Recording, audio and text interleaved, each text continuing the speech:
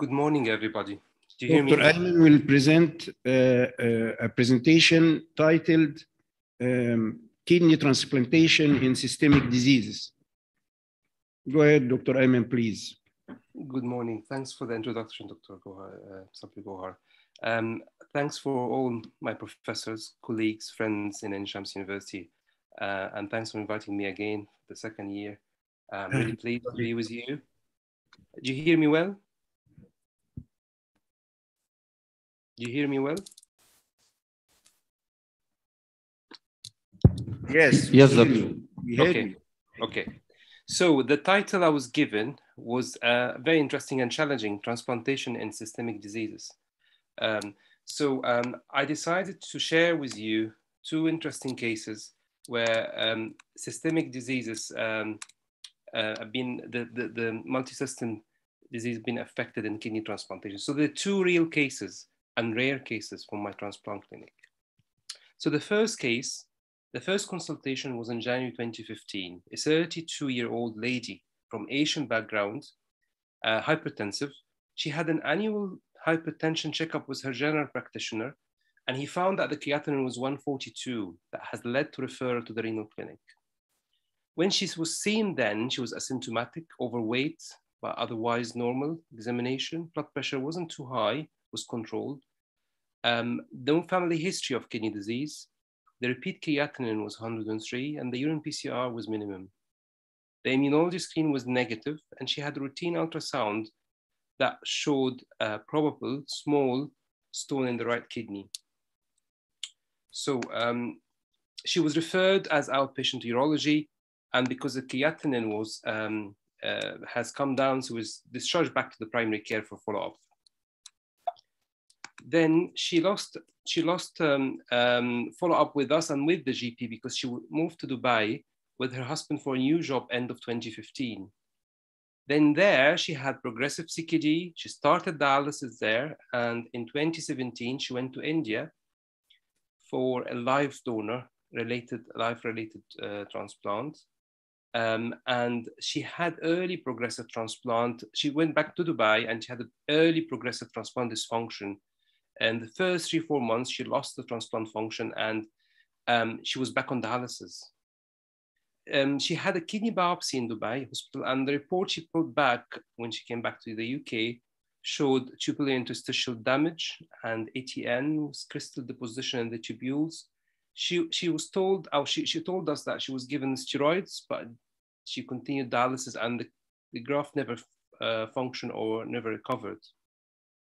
And then in December 2017, she moved back to the UK with her husband.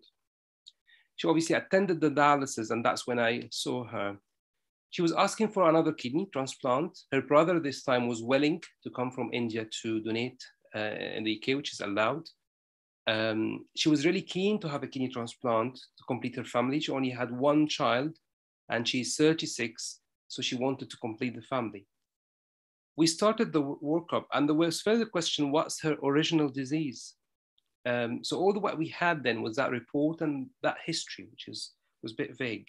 So we went back to the pathology department, Dubai Hospital, and we asked for more information. And the final report of what we got is just crystal deposition within the tubules looked like oxalate. That has prompted us to measure her serum oxalate, and that was really high, very high. And that also led us to send genetics DNA sample to the National Hyperoxaluria Service in London, the University College London, for genetic testing. So UCL came back saying this is hyperoxaluria type 1. And there was no need at the point to do liver biopsy, which probably would be risky on dialysis. So the diagnosis was confirmed that she had, it was late and retrospective, she had primary hyperoxaluria type 1. So she's still got these two questions for us. She wants another kidney and she wants a baby. So what would you do then? What she should do as an option? So I'll give you a few options to think about it if she is your patient.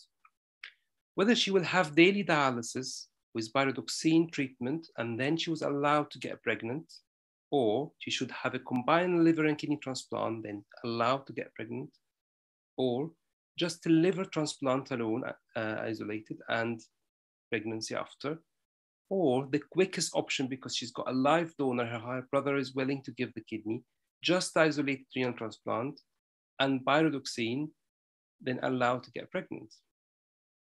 So obviously, I'm not with you now, so it would be difficult to ask raise hands and see what's the opinion, but this probably would be the option to choose from.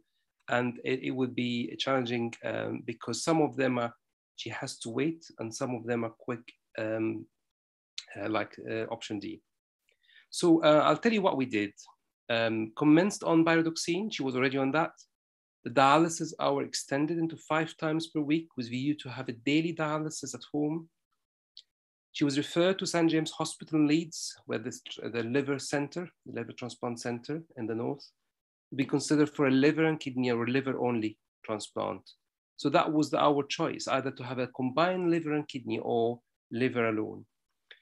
But her sibling also need attention. So they were referred for genetic testing to see if they've got the disease. And I will tell you why that's important. So she was on pyridoxine, oxalate serum levels improved, but still very high. She was on daily dialysis at home. The transplant workup started, and she was accepted by Leeds for a combined liver and transplant.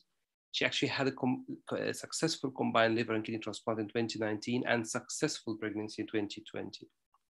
So let's talk more about that rare autosomal recessive inborn error of glycosylate metabolism, which is characterized by overproduction of oxalate and deposition of calcium oxalate in various organs. It's a multi-system.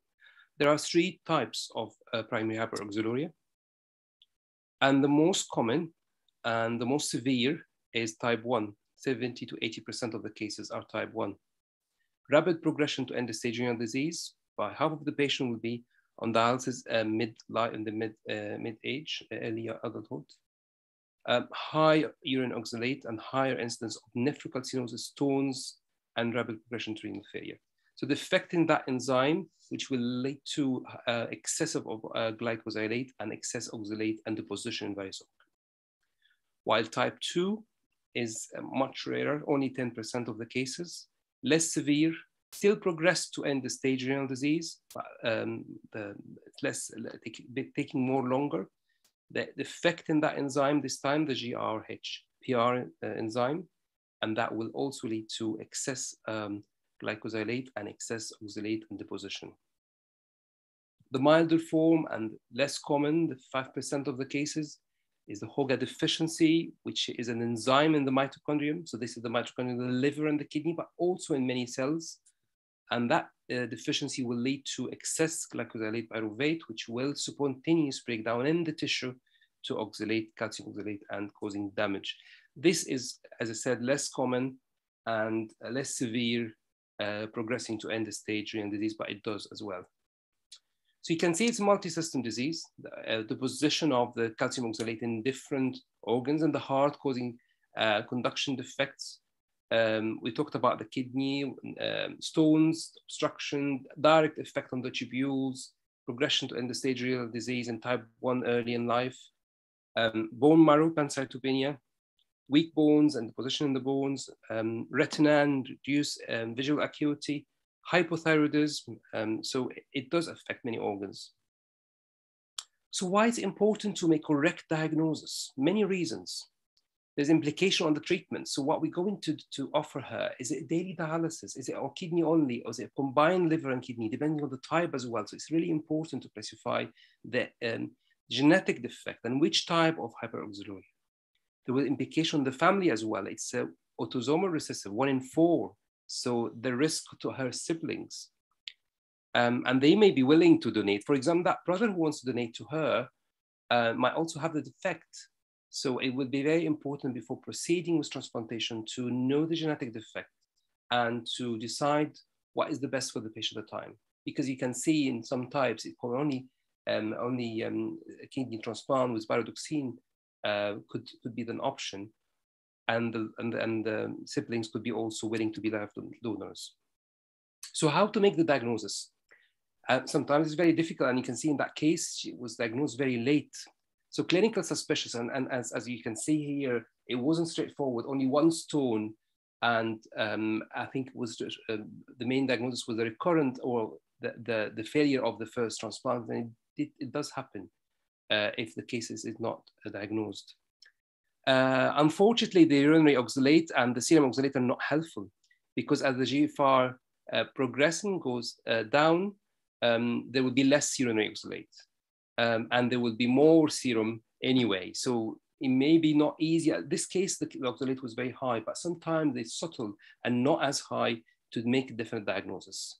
So the definite is a liver biopsy to see the activity of the enzyme and the deficiency, but also genetic testing and sending it to identify the genetic defect.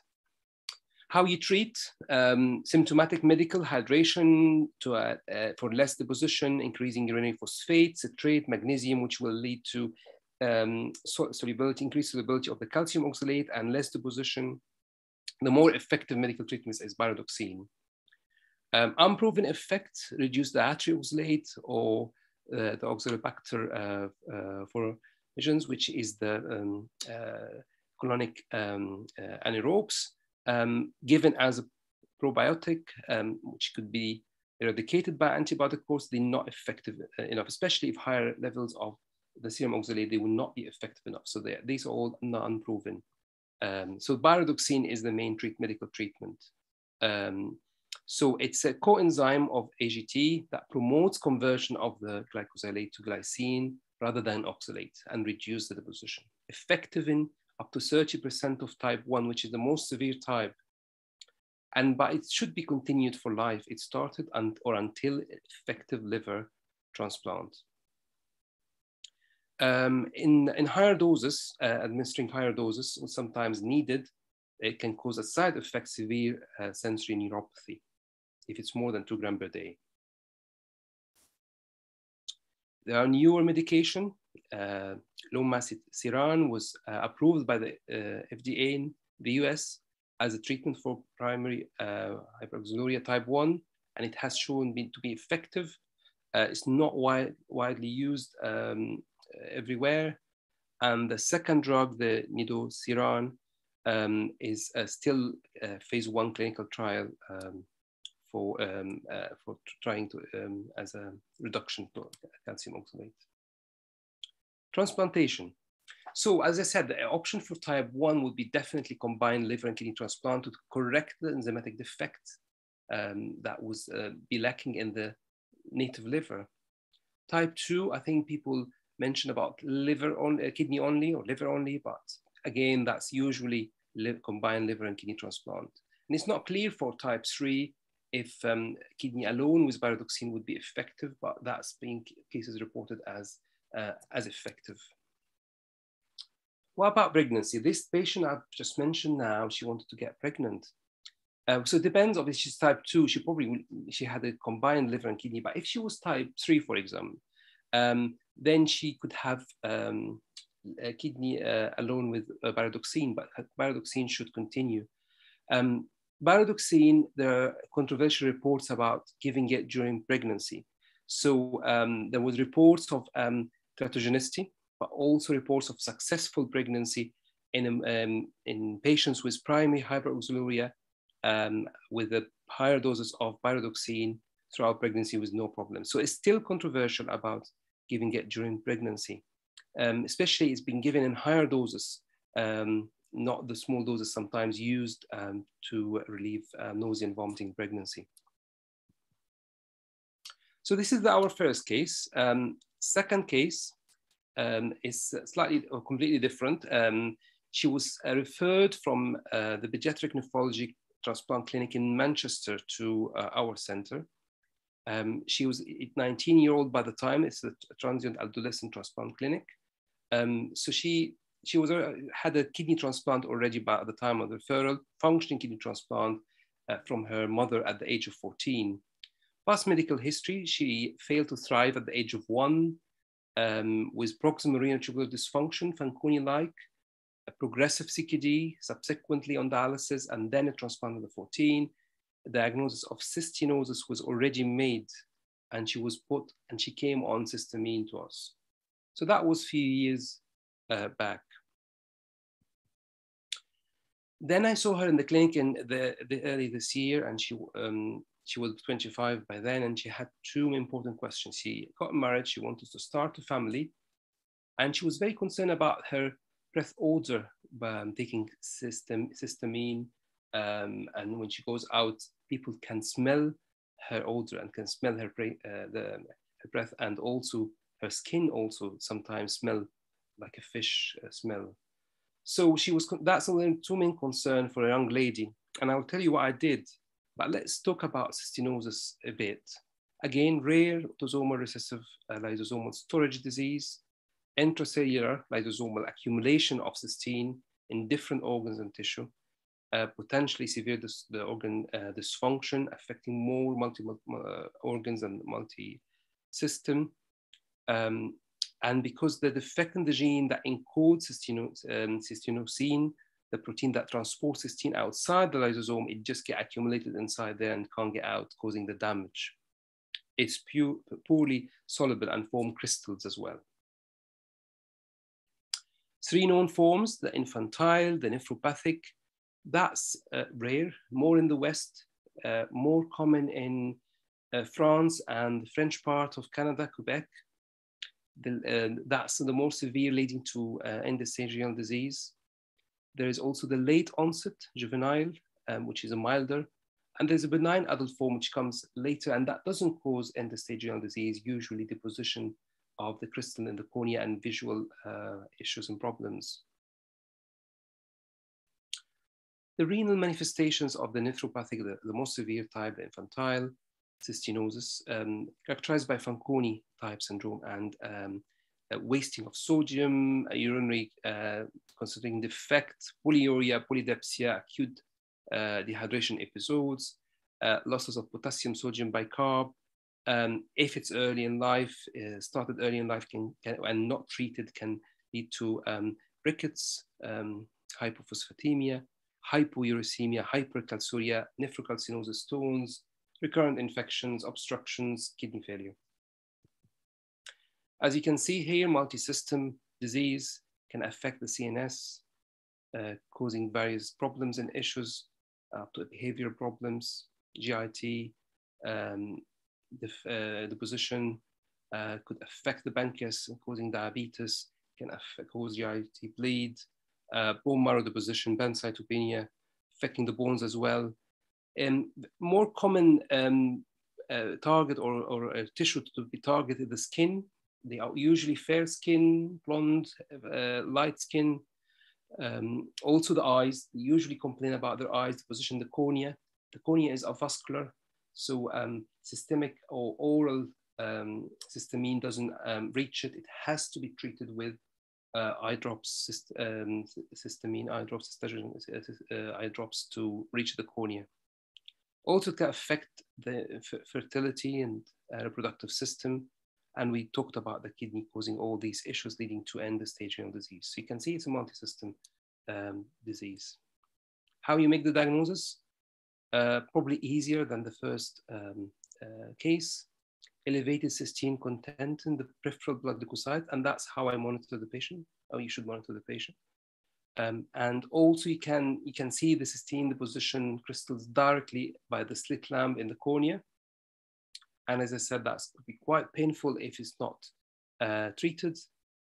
And you can do genetic screening to see the defect, the gene defect. How you treat?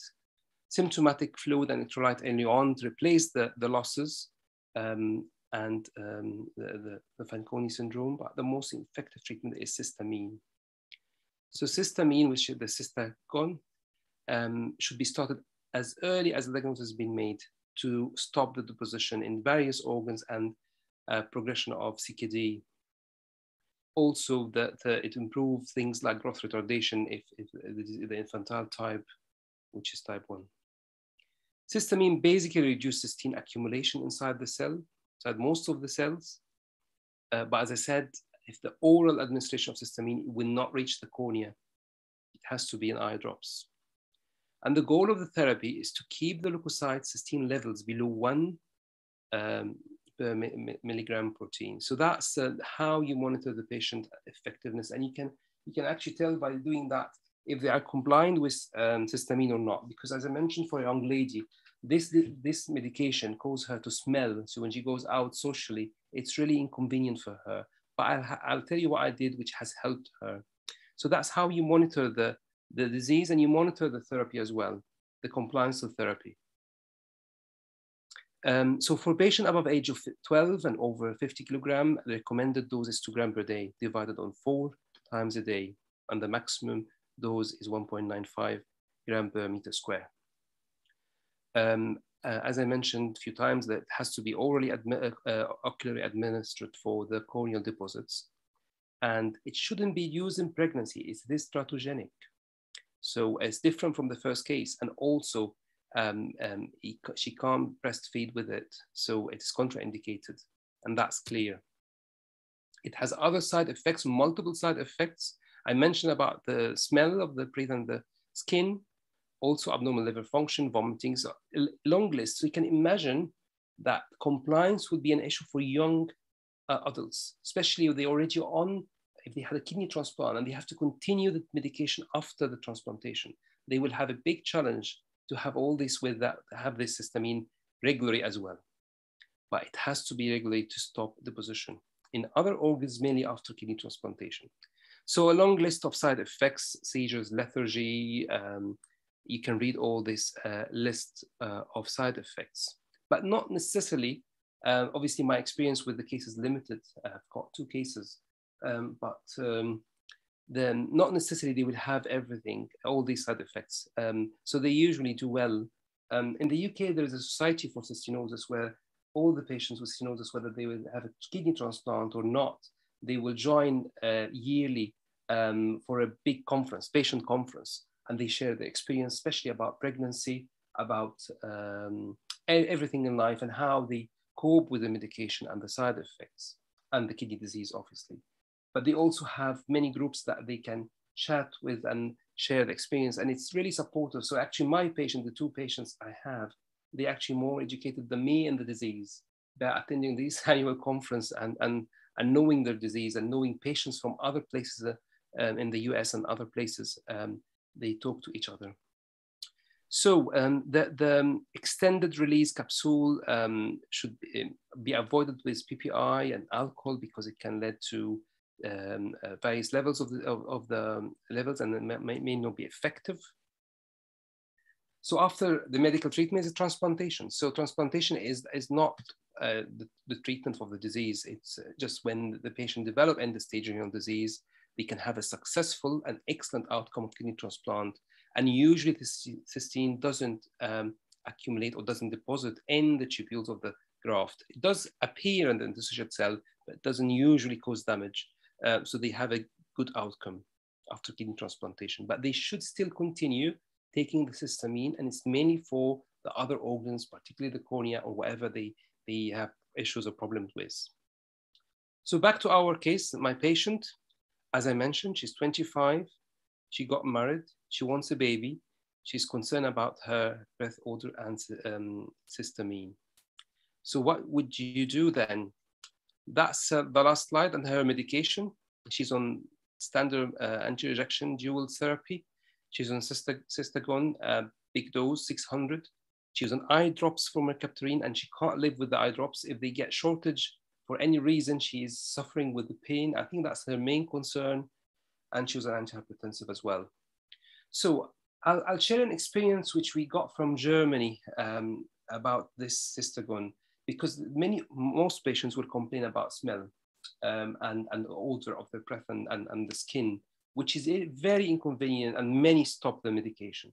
So we managed with the pharmacy, with one center in Germany who has experience, to double coat the histamine. So usually it has one coat as any capsule, but then our pharmacy do it themselves, they double coat it. So when it gets released, it doesn't cause a smell, and it has been effective. Also, be aware of the eye drops. It has to be in higher concentration to dissolve the crystal in the cornea. Otherwise, because there are many concentration that is less, and less effective. So go back to pregnancy. So this is how we sorted her, the smell and the side effects, and we managed to do that. Pregnancy, she can obviously get pregnant. That's she's a young lady and she wants to start family. Obviously, you can see that some of the medication need to be changed. Myfortic need to be changed to azathioprine. Ramipril has to stop to another labetalol or other antihypertensive. But we said that cystagon is teratogenic for definite. She can't breastfeed after. And the eye drops will be challenged to stopping. So I think patients will be counseled on stopping the medication during pregnancy for teratogenic. And obviously they at that period, the 9 months, they will probably have risk of deposition. So it will be balance of benefit, risk, and what they will go for. But there are many successful reports of successful pregnancy in cystinosis with little effect on the graft if they got a kidney transplant. I think that's it. Thank you very much. I'm happy to take questions now or later.